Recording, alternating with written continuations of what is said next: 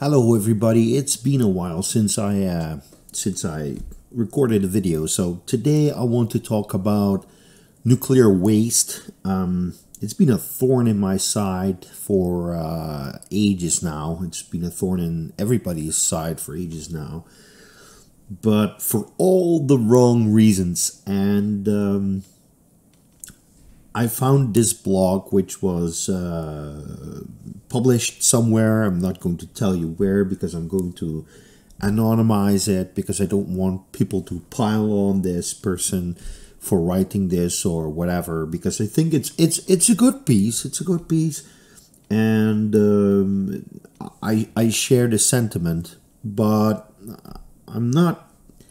I'm not.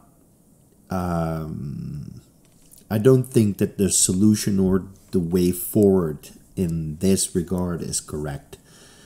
Let me just kick this off. I'm going to write each passage and then I'm going to comment. So, big problems demand big solutions.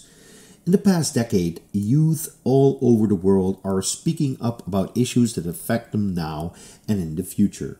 Topics such as food scarcity, energy poverty, climate change, and global prosperity have been brought back to the limelight.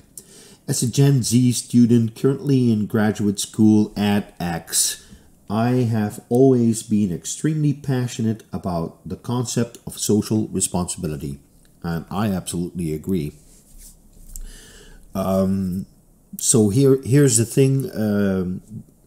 The way I view social responsibility is to leave the world a better place than I found it. I have two children. They might have children in the future, I don't know. And I want them to inherit a world that is better. And at this moment we are failing at that. We are not leaving this place a better place than we found it. So, yeah, there's that. I agree. I'm almost 40 years old now. I think that I've, had a good run so far. I hope that to live beyond 80 and see, come our, and see our work come to fruition so that we, can see that we have built a better world. So let's move on. In my fight to speak up for my generation, I'm interested in meeting humanity's responsibility to dispose of nuclear waste. Previous generations have been working towards a nuclear waste solution. We have been working towards a nuclear waste solution their entire lives, and I want my generation to be the first to actually complete the fuel cycle. That's absolutely spot on. Completing the fuel cycle can mean a lot of things. It can mean that you use nuclear fuel only once and then basically pour it into something or tuck it away something very, very far away where, no human can accidentally reach it or anything. So it's a little bit ambiguous. I think that closing the fuel cycle always should involve recycling all the actinides. Every possible uranium atom that could be fissioned should be fissioned. Every possible plutonium atom that could be fissioned should be fissioned. Now I know this is a tall order, but I think that it is good stewardship to improve efficiency as high as possible. So let's see the next paragraph. The longer we wait to address nuclear waste, the more problematic it becomes for future generations. Now, I don't understand why that's there because that's not true. Because it's not problematic now, and it will become less problematic, the longer we wait because more and more isotopes will decay and, leave us with less radiation to contend with. Also, handling radioactive waste is something we do all over the world. Yes, we keep it not in permanent storage, but in intermediate storage facilities. In the Netherlands, for instance, we have COVRA, which translates into the Central Repository for Nuclear Waste. I've already opted to rebrand that place into the Central Repository for Lightly Spent Nuclear Fuel. But so far, these people regard the UF6, which they got back from the enrichment facility, and the spent nuclear fuel as waste, which they want to store deep, deep, deep into the ground somewhere. Which is not closing the fuel cycle, if you ask me. I think that's premature. We are being too premature here. Big problems demand big solutions. Big problems demand big solutions now. And, you know, it is important to handle nuclear waste extremely safely. And this is where I just flat out disagree. It's just about the framing of the problem. First of all, we keep nuclear waste. I mean, the point is, it's not an extremely dangerous problem, so you don't have to do it extremely safe, and we're already doing it extremely safe. You know, I like excellence. I think that doing stuff excellently is cool, but to say, trust us, we are going to do it safely and we are going to do it extremely safely, also implies that there is some kind of extreme danger. So I think that the messaging here needs to be toned down a little. Let's see. Much like we would handle any potential harmful material, all participants in the use of nuclear technology for defense, energy, and medicine share in this responsibility to dispose of the waste. Yeah, and I would like to make the first responsibility to keep the waste and look for ways to reuse it. And after you have reused it to its fullest extent, then you have to consider sequestering it somewhere. But the point is, if you suppose that you fission all the uranium in the world, so now you're left with fission products, right? So a portion of it will be long-lived cesium, a portion of it will be iodine, a portion of it will be strontium-90. Those are the three things that we worry the most about. Now, once you have fissioned it all, means that you have it in a different state. Maybe it's in a chloride salt, or it's in a fluoride salt, or some other way. Isolating these three atoms and their isotopes shouldn't be too difficult, because there's multiple chemical steps that you can undertake to extract either cesium, strontium, or iodine in one way or another. And once you have it isolated, you can indeed perhaps vitrify it, put it in some kind of a steel canister, and shoot it down a pipe somewhere and store it there for, a maximum of 300 years, which is not really a problem for the next generations, because once you've zoomed it into the earth, it's gone. But also, volume-wise, it's very little, and it doesn't want to go anywhere once you basically vitrify it and store it somewhere. So yes, I agree. We should all take responsibility for our own waste streams, but I would like to err on the side of caution to wait with branding something waste before you have actually utilized it effectively. Since the advent of the nuclear energy industry and the expansion of nuclear power across the world, nuclear waste has been accumulating internationally. Historically, it was decided to think about nuclear waste solutions at a later date. Well, the later date is now, yet the majority of the world has no solution in 2018. So here's the thing. We do have the solutions. I mean, we know what we can do with it. But the point is, we're talking about practical solutions here. This person who is writing this article basically implies that we have a problem with it right now. And the only problem that we have right now is that people are kicking the can down the road, because there's ways we can store it and we do it effortlessly. So that problem has been solved. And the next problem is, when are we going to recycle it? Now, that problem has not yet been solved. There are people who are designing reactors that can reuse this stuff. People are going to say, oh yeah, there's the BN800, for instance. I don't know if that counts. I would like a more in situ process where the fissioning and the breeding happens in situ in the reactor itself, which implies a molten salt reactor, for instance. But yeah, so if you look at the high-level waste volume here, it says 22,000 cubic meters.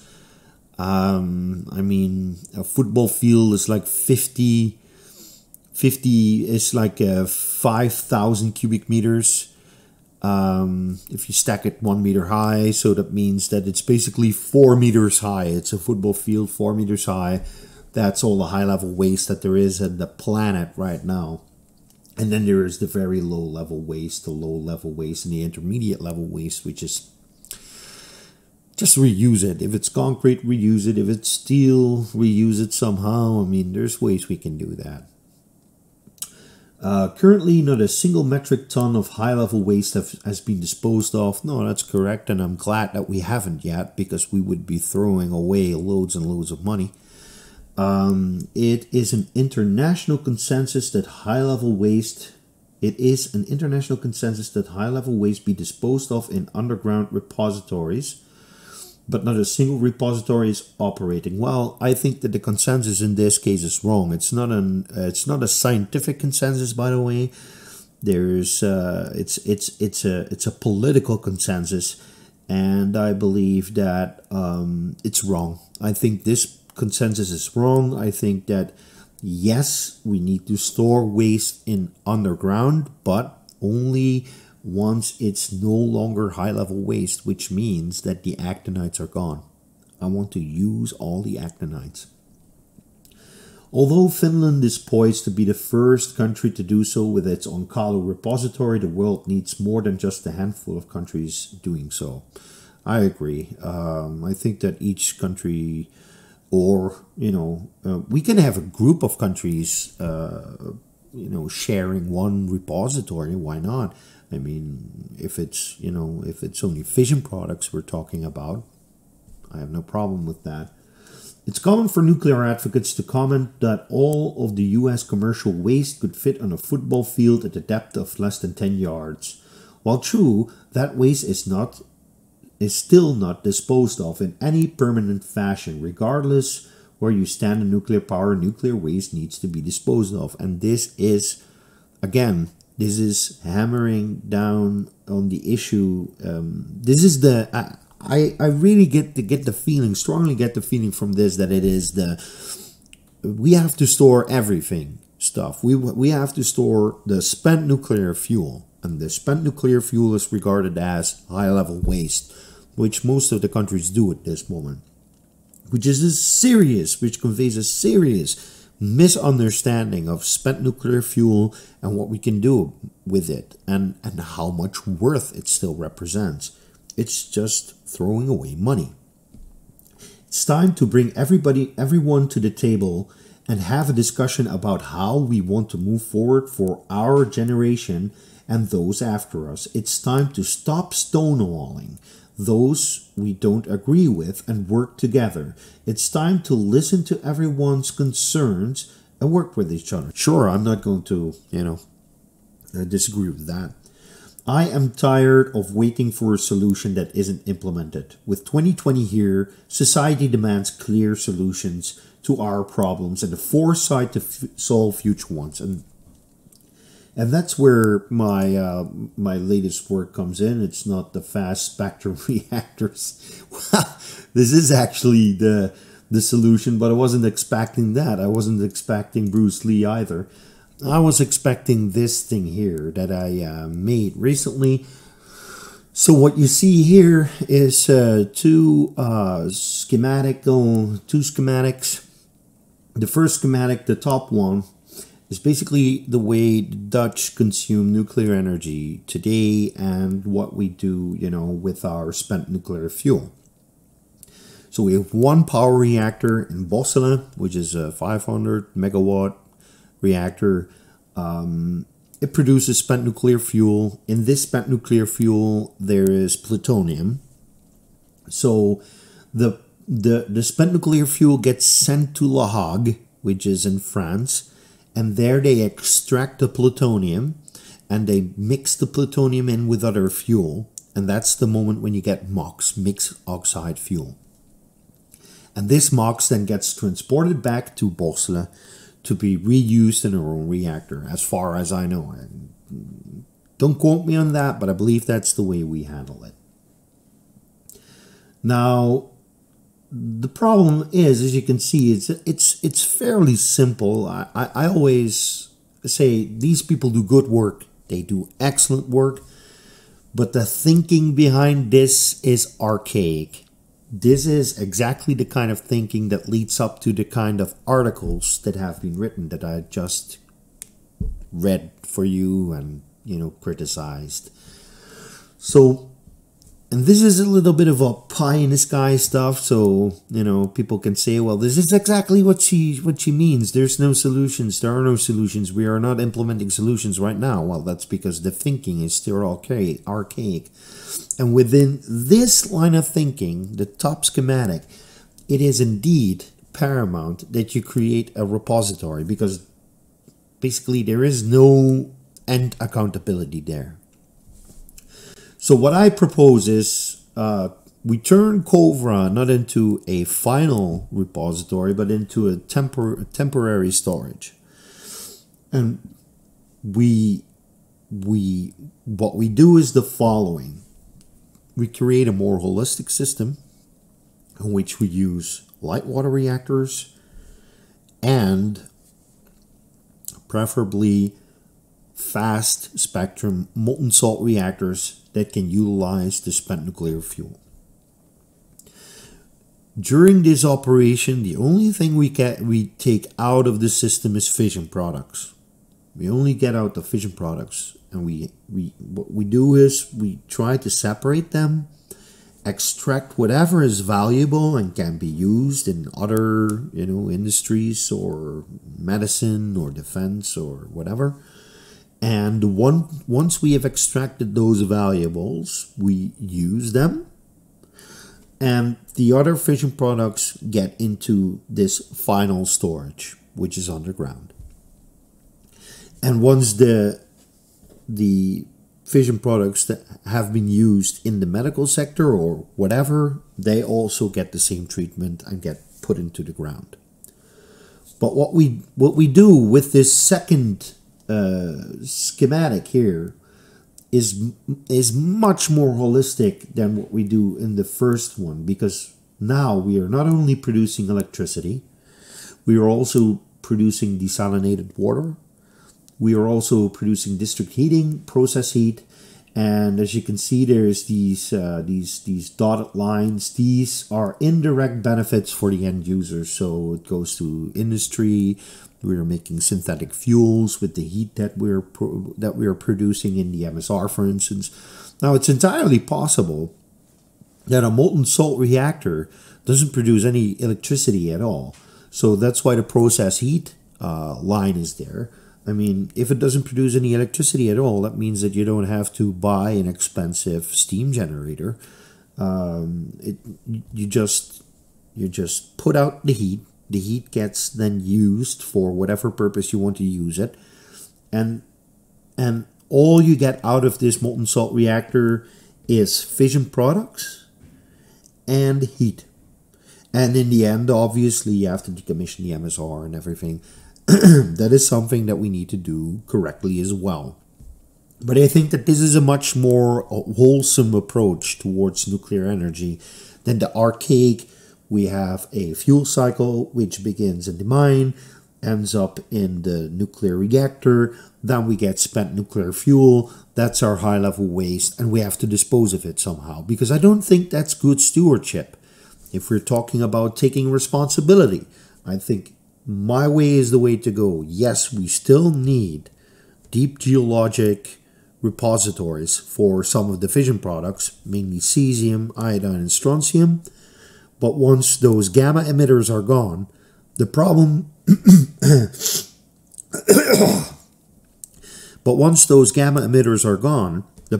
becomes much more simpler.